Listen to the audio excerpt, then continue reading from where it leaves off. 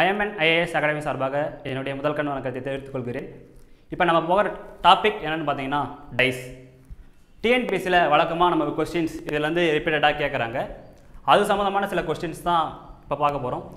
இதில் 3 விதமான மாடல் இருக்குது. இதை தவிர உங்களுக்கு கொஸ்டின்ஸ் வேறு எந்த மாடல்லையும் கேட்க போகிறது கிடையாது. இந்த 3 மாடல்லேருந்து கொஸ்டின்ஸ் எப்படி கேட்குறாங்க, எப்படி அதை நம்ம அப்ரோச் பண்ணுறோன்றதை தான் இப்போ பார்க்க போகிறோம். எங்கள் அகாடமி சார்பாக ஏற்கனவே யூடியூப்பில் நிறைய வீடியோஸ் போட்டிருக்கோம், அதையும் நீங்கள் பாருங்கள். இப்போ ஒரு 5 மினிட்ஸ் எனக்காண்டி கொஞ்சம் பேப்பர் எடுத்துகிட்டு எல்லாம் கொஞ்சம் ரெடியாக இருங்க. இந்த 3 மெத்தட்லேருந்து கண்டிப்பாக சாலிடாக ஒரு கொஸ்டின்ஸ் எப்பயுமே உங்களுக்கு ரிப்பீட்டடாக கேட்பாங்க. அது எப்படின்றத இப்போ பார்க்க போகிறோம். மாடல் 1 பாருங்கள், கொஸ்டின்ஸ் ஒவ்வொன்றையும் அண்டர்ஸ்டாண்ட் பண்ணுங்கள். நான் என்ன சொல்கிறேன்னு உன்னிப்பாக கவனிச்சுட்டே வாங்க. ஃபஸ்ட்டு மாடல் பாருங்கள்.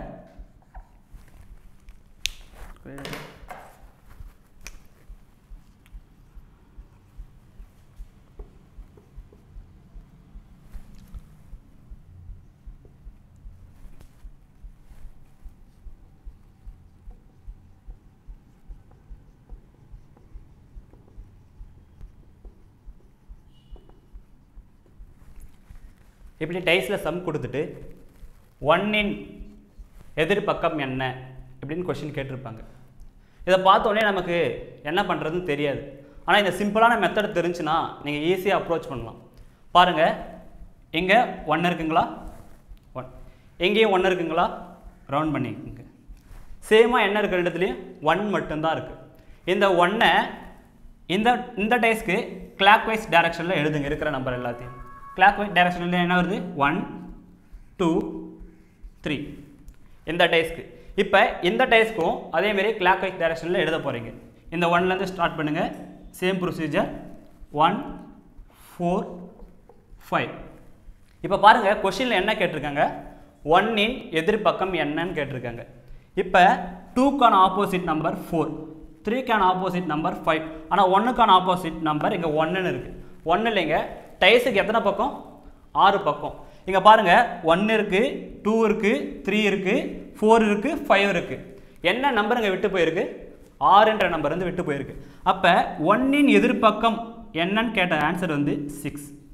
புரியுதுங்களா? இந்த நம்பர் வந்து இந்த டைஸ்லேயே இருக்காது. கொடுத்துருக்கிற டைஸில் 6ன்ற நம்பர் இருக்குங்களா, கிடையாது. ஆனால் 1 எதிர்பக்கம் என்னன்னு உங்களுக்கு கேட்டாங்கன்னா 6 தான். பாருங்கள், ரெண்டுத்துலேயே சேமாக 1 1ன்னு இருக்குது. கிளாக் வைஸ் டைரக்ஷனில் எழுதுகிறோம். 2க்கு ஆப்போசிட் 4, 3க்கு ஆப்போசிட் 5. ஆனால் 1க்கு 1 தான் வந்திருக்கு. 1க்கு 1 வந்து ஆன்சர் கிடையாதுங்க. இந்த டைஸில் என்ன நம்பர் விட்டு போயிருக்கு, 6ன்ற நம்பர் வந்து விட்டு போயிருக்கு. அதனால் வந்து 1ஓட ஆப்போசிட் 6.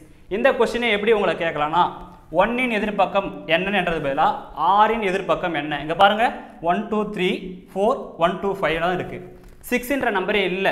ஆனால் கொஷின் கேட்கும் போது என்ன கேட்பாங்கன்னா, 6 எதிர்பக்கம் என்ன அப்படின்னு கொஷின் கேட்டாங்கன்னா அதுக்கான ஆன்சர் வந்து 1. மாடல் 2 பாருங்கள், அதே தான் 1 2 3 1 2 4. இங்கே பாருங்கள், இந்த மாடலுக்கும் ஒரு சின்ன வித்தியாசம் தான். இந்த மாடலில் ரெண்டுத்துலேயும் ஒரு நம்பர் தான் காமனாக இருந்துச்சு. ஆனால் இந்த மாடலில் பாருங்கள், 1 1 2 2 2 நம்பர் காமனாக இருக்குது. எத்தனை நம்பர் காமனாக இருக்குது, 2 நம்பர் காமனாக இருக்குது. இப்படி 2 நம்பர் காமனாக இருக்கும் பட்சத்தில் 3க்கு எதிர்பக்கம்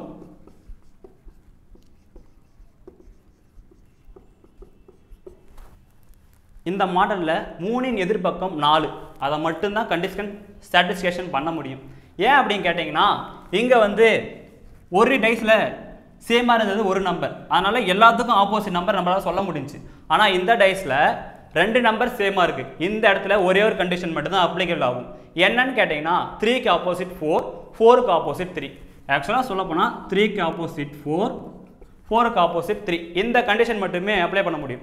சப்போஸ் கொஸ்டினில் உங்ககிட்ட 1 எதிர்பக்கம் என்ன அப்படின்னு கேட்டிங்கன்னா அதுக்கான ஆன்சர் வந்து எதுவும் கிடையாதுங்க.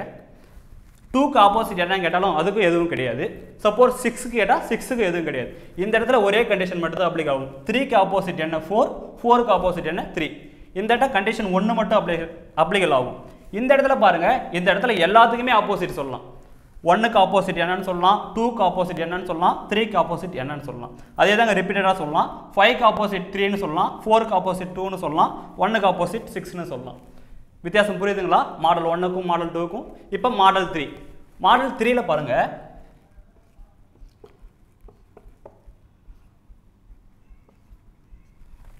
1 2 5 5 1 2 இதில் எத்தனைங்க சேமாக கொடுத்துருக்காங்க பாருங்கள் 1 1 2 2 5 5 எப்படி ஒரு டைஸை கொடுத்துட்டு உங்ககிட்ட ரெண்டின்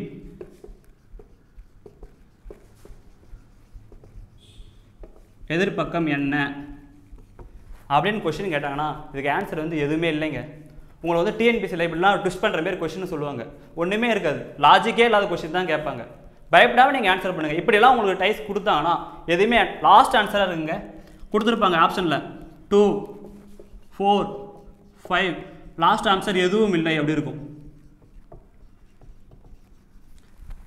இந்த லாஸ்ட் ஆப்ஷன் இதுக்கான ஆன்சர் எதுவும் இல்லை தான்.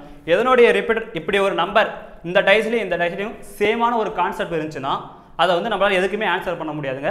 திருப்பி பாருங்கள், மாடல் 1ல் வந்து ஒரு ப்ரொசீஜர் சேமாக இருந்ததுனால அதை கிளாக் வைஸ் டைரக்ஷனில் ரெண்டுத்துலேயும் எழுதணும், எல்லாத்துக்கும் ஆப்போசிட் நம்பரை சொன்னோம். மாடல் 2ல் 2 நம்பர் சேமாக இருந்துச்சு, இந்த ஒரு கண்டிஷன் இருக்குது, மீதி இருக்கிற நம்பர் மட்டும் தான் ஆப்போசிட்டாக இருக்குமே தவிர மற்ற நம்பர் ஆப்போசிட்டாக இருக்காது. மாடல் 3ல் பாருங்கள், 3மே ஆப்போசிட் நம்பராக இருக்குது, 3மே சேம் நம்பராகவும் இருக்குது. அதனால் அதுக்கான சொல்யூஷன் நம்மளால் சொல்ல முடியாது. ஆனால் 2இன் எதிர்பக்கம் என்ன அப்படின்னு கேட்டாலும் எதுவும் இல்லை தான். சப்போஸ் உங்ககிட்ட 5இன் எதிர்பக்கம் என்ன அப்படின்னு கேட்டாலும் எதுவும் இல்லை தான். இதுலேருந்து உங்களுக்கு என்ன தெரியுது, ஒரு சேமாக இருந்துச்சுன்னா அதுக்கான ஆன்சர் எல்லாமே சொல்லலாம், 2 இது சேமாக இருந்துச்சுன்னா ஒரு கண்டிஷன் மட்டும் அப்ளிகபிள் ஆகும், 3மே சேமாக இருந்துச்சுன்னா எதுவுமே சொல்ல முடியாது. புரியுதுங்களா? இதுதான் டைஸ். டைஸை பொறுத்த வரைக்கும் இதாங்க டிஎன்பிஎஸ்சியில் உங்களுக்கு அடிக்கடி கேட்குற கொஸ்டின்ஸ். நீங்கள் கொஸ்டினை பார்த்து யாரும் பயப்படாதீங்க. உங்களை லாஜிக்காக கேட்குறன்ற பேரில் வந்து அவங்க சுற்றி கொஸ்டின் கேட்பாங்க. கொஸ்டினோட பேட்டர்னில் டைஸ் பற்றிய சம் இவ்வளோ தான். ஐஎம்என் ஐஎஸ் அகாடமி சார்பாக எங்களுடைய வணக்கத்தை தெரிவிக்கிறோம்.